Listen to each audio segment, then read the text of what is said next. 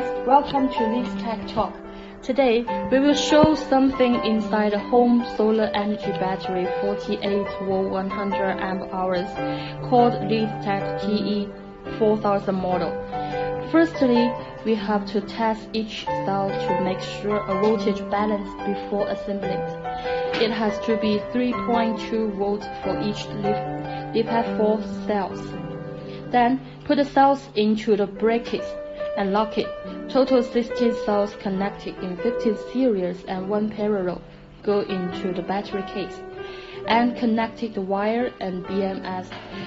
BMS including temperature, balance, overcharge, over-discharge protection. Finally, cover the battery case.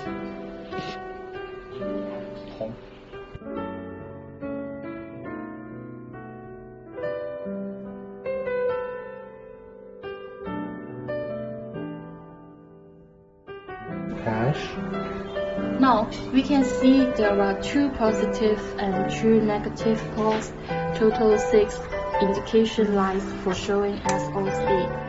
And the battery comes with RS232 CAN and 4 RS485 communication, which can be compatible with more than 90% inverter on the market, like Victron, MPP, SolarX, Growatt, and Solar.